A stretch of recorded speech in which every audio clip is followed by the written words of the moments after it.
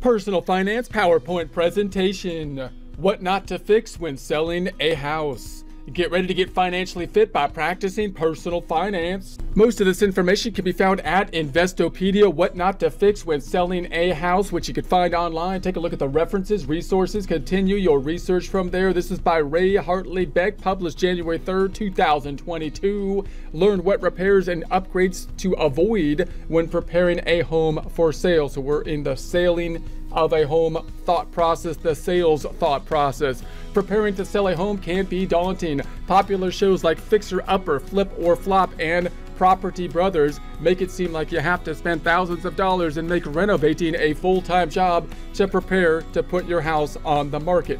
So obviously when you're looking at shows like this, they're in the business of flipping homes or upgrading homes so that they can add value to the homes oftentimes, which might be a different type of scenario than when you're in a home that you've lived in for some time and are selling it under those conditions. So while real estate flippers do frequently make money doing cosmetic renovations on homes and selling them, these people are professionals who have spent decades building up their own skill set, knowledge base, and network to be successful. So obviously if you're in the business of purchasing a home and then selling the home shortly after, then you're not simply dependent on the market. In those cases, oftentimes you're trying to put some more value into the home so that you can increase the equity on a short-term basis. If you purchased a home for living in the home and you've lived in it for some time and are then selling the home, if you're keeping up the home in good basis, well, now you're not doing a short-term flipping process. You have a longer term between the purchase and sales price, so it's more likely or possible that the value could go up during that time period, hopefully just simply to the longer extent, the longer investment that has been put in place. So therefore you don't really need to do all the renovations in order to increase the equity in the home. In a flipping type of scenario, obviously you need to keep the home in good condition, in good working order. And so then the question would be, what kind of repairs, what kind of things are necessary, and what kind of things might be over the top or not necessary in that type of scenario. So the average homeowner getting ready to put their home on the market won't see a huge return on investment, ROI, for many of the biggest home renovations, such as kitchen remodeling. So oftentimes, if you're going to take over a home and flip it, one of the things that you might see is that, well, the kitchen is not up to par and you remodel the whole kitchen. But if you're living in the home, you probably have the kitchen up to par for you. You might, keeping the kitchen up to a good standard use settage that you're using. So going from that standard use up to a remodel of it or taking it up a notch just for the selling process might not be worthwhile. So even the most popular fixes like repainting your interior and exterior offer only a 51% ROI, return on investment, according to the analysis done by real estate agent referral company HomeLight. And I think some of the problems are with these kind of renovations, like painting the inside of the home and the kitchen renovation as well. They're deeply personal to a lot of people. A lot of people would just like their kitchen to be different or just like the color to be different.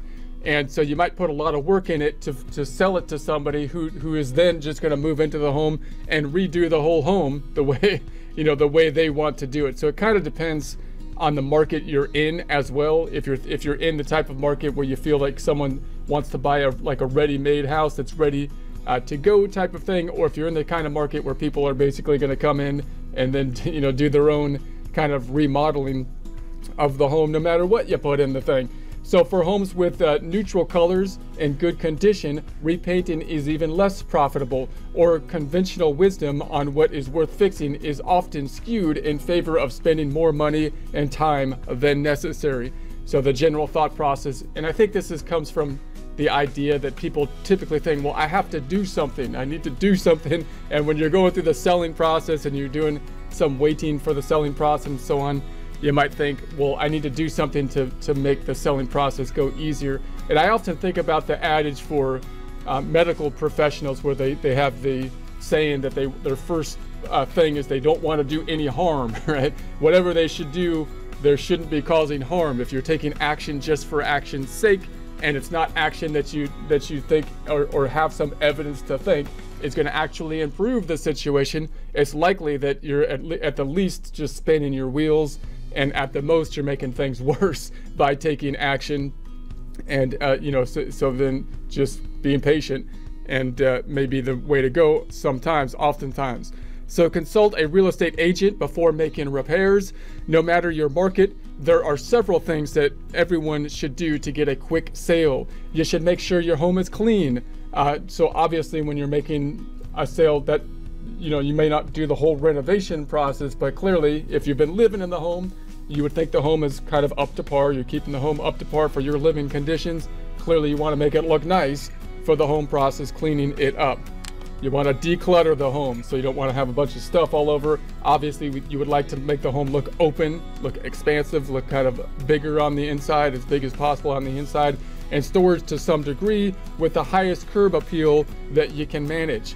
A local experienced real estate agent should know the market conditions in your area and have a good idea of what repairs are necessary to get your home in line with comparable sales at your desired price. So obviously you'd want to speak to a real estate agent and get an idea of what home purchasers are looking for in that area. What kind of renovations would be beneficial for that particular area? Would it be a good renovation to do the basics? Are you selling to people that are going to have the idea that they would like to move into the home and not do as many repairs and so on? Or are you in the type of place where a lot of people are moving into the home and they're planning on doing their own kind of renovations once they move into the home? So ask your agent for a competitive market analysis, CMA, so you can see what other homes are selling for. So if everyone on your CMA at your desired sales price is in a condition similar to yours, you may not need to do any repairs before listing. So if you're looking at the sales that have been made and you're saying, hey, my place is up to par with these places, then maybe you're good to go. If everything on your CMA is much more updated, do some estimates to see the cost in money and time that it would take to get your home to the sale price you need. So if you're looking at other properties and you're saying, okay, they are up at a higher grade than my property, then of course the question would be what's the risk versus reward of putting in the more renovations versus the possible increase in the sales price. The cost of updates often won't be recouped in the sale. Take your agent's suggestions on repairs with a grain of salt. So clearly the agent has their own opinion, but they're also kind of involved in the sales price, and they're gonna make some money based on the sales price. So clearly a higher sales price to them would be beneficial, and they're not paying for the fact that your renovation. So they're not involved in the cost of the increase in the renovations. They are going to possibly make a benefit from a higher sales price. So you could see that doesn't mean they're going to lie to you, but you can see their financial conditions are lined up to sell it for the maximum amount of price that you can get, even if it costs more money to get that maximum price, meaning you could be in a losing end even if they're on a winning end, right? Because it could have cost you more money to get the higher price, but if the higher price is in place, the sales agent is going to be better off. So real estate agents get paid commission based on the sale price of your home. So therefore, you might even want a third-party opinion, possibly, if you could find a third-party opinion, possibly pay someone or get some advice from someone who's not directly engaged in the transaction, don't have a direct interest in the sale of the home. If multiple upgrades cost you $200,000 and increase the sales price by $100,000, that is a bad investment for you, but a big jump in commissions for your realtor. So the realtor, just from a money standpoint, they're going to say, well, yeah, that'd be great. That's a great deal, because they're going to get an increase in the commissions, but you lost a whole bunch of money in the process. So make sure, but again, the realtor, that doesn't mean the realtor is not going to be honest with you, but obviously those kind of incentives skew the behaviors oftentimes. Make sure that you are working with an agent who keeps your best interest in mind. Don't do a major renovation. While many costly upgrades can increase their overall home sale price, depending on the project, owners can also recoup a high percentage of the value in the decreased sales price, according to the National Association of Realtors, the NAR. And the table below, using estimates from the 2019 Remodeling Impact Survey, the most recent year available due to COVID-19, remodelers estimated that the cost of certain projects and realtors estimated the cost recovered and the sales price of the home. So you've got your table here, the return on investment of major renovations. We got the renovation type, we got the kitchen renovation, bathroom renovation, adding a bathroom, new master suite. We've got the estimated cost of the project. So the kitchen was $68,000, estimated recovery cost was only $40,000, so percent of value recovered, 59%. The bathroom renovation, $35,000, the estimated cost recovered, $20,000. So again, the percent of value recovered, 57. Adding a bathroom, $60,000. So you think that could be a big one. You know, you might say, well, a whole nother bathroom might increase the price because you might have different listings on that and so on. But they're saying that the estimated cost recovered is only $30,000. You would think it would cost a lot to put a bathroom in as well, with everything, the plumbing and whatnot. So that's a 50% value recovered. And the new master suite, that cost $150,000. Estimated recovery is to $75,000, so 50% value recovered. Don't start a tax that you can't finish. So clearly, oftentimes when you're looking at these remodeling things, they're long-term projects. And if you ever get into some of these long-term projects, it's quite easy to say, I'm gonna do that, I'm gonna work on it every day and I'm gonna get it done. But then they kind of take longer than you would have expected, possibly having more work than you initially estimated that they would have.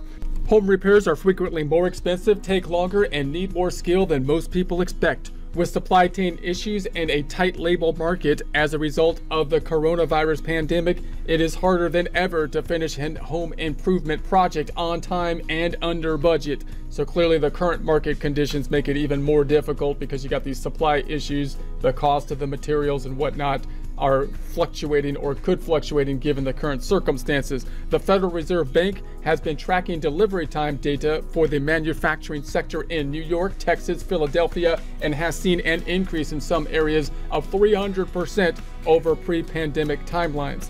That's a problem.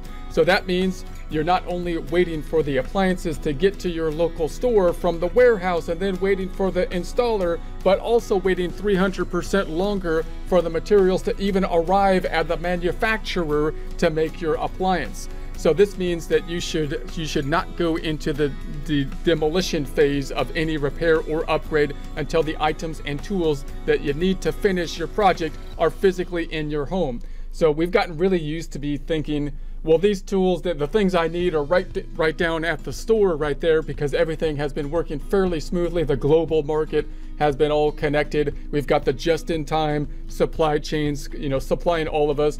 But with recent conditions that have been going on, those supply chains have been disrupted, and we can see how easily they can be disrupted, and therefore you want to be more sure that you have all the materials you need before you start taking that sledgehammer and cracking down walls and whatnot. It is better to keep the 1970s shag carpeting than tear it up and expose staining floorboards, because the 2,000 square feet of hardwood that you ordered 6 months ago still hasn't been produced or is sitting on a ship outside the port of Los Angeles. I live around Los Angeles. It's crazy to see the ships lined up. It seems so wasteful. But in any case, that's true. The old carpeting is better than no carpeting or a bare floor that's ugly, stained floor. So you want to make sure that you got your stuff before you start tearing things out. So don't fix and replace with trends. Replacing broken or damaged things like light fixtures, faucets, cabinets, hardwood, and so on can quickly change the appearance of the home and help it sell quickly or even appraise for more. Repainting a room, door, trim, or a cabinetry can also provide a quick facelift. However, be sure not to replace anything with something too obnoxious or trendy. So if you're trying to renovate everything to get it up to a certain new trendy look, as opposed to fixing it, to give it a good updated look, I guess, in terms of just having a newer item involved. You might not want to do that because you have no idea, of course, of the trends. And I've seen this happen a lot. It's kind of interesting when you watch the home sales happening. You see the types of things that they're fixing inside and out, and then you see the next person move in and they just remodel the whole place, right? They had brand new carpets in there, but the guy didn't like the new carpets or whatever, and he took out the new carpets. So it just seems, again, it kind of depends on who you're going to be selling to, or who you think the potential buyer is likely to be in terms of what kind of renovations they might have. But you probably pretty clearly don't want to take a bold stance painting it the whole bright neon orange or something like that, because that seems to be the trendy thing. So what is currently trending for a specific slice of the population may be extremely off-putting for others. Keep your population of potential buyers as broad as possible.